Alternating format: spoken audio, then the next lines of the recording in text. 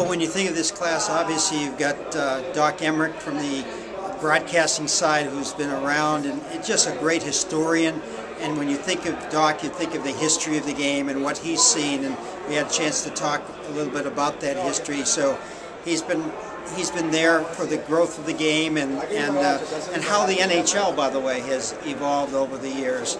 And then you have obviously Chris Chelios, who is an unbelievable specimen still now. I think he can still play, but you remember his coming up as a youngster, playing in the Olympic team as a teenager in the 1984 team, coached by Lou Vero, and where his career has gone. And then you get Keith Tkachuk, from my area of the country in the East, and we had so many excellent players coming out of areas that you would say, okay, fine, the area is great, but what did we do to train these great players? Well, they trained themselves to a lot of degree, and they had some great coaching along the way. But that talent, Keith Tkachuk, amazing talent.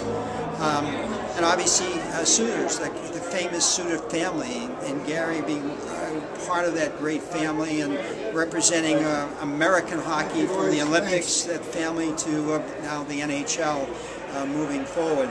So, I mean, the whole class represents where hockey has moved over the years, both not only in terms of USA hockey, but also the hockey in general in the United States. So it's really a great class representing the growth of hockey in the United States. The group that's going to just change the whole way you look at USA Hockey Hall of Fame. But these guys, Chelly and Suits and Keith, they were awesome to play with. I mean, probably three of the toughest guys I've ever played with, ever played against. All captains in their own right. They were the guys that I followed and guys that I looked up to, and a lot of good times on and off the ice. And you see Doc Emmerich, who I think is absolutely the best announcer in all of sports, not just hockey, but in the game. This guy is he's a true class. He epitomizes everything that you want in a person. And I love Doc Emmerich and Ed Schneider, who can you say enough about Ed Schneider? I've loved him since the Philly days, and just glad to see him getting his recognition in the way it deserves. But no, these guys, whether you played on their team or whether they played on a USA team, it was the same thing. And I talked about their leadership. Chelly was a captain, Keith was a captain, Gary was an assistant captain.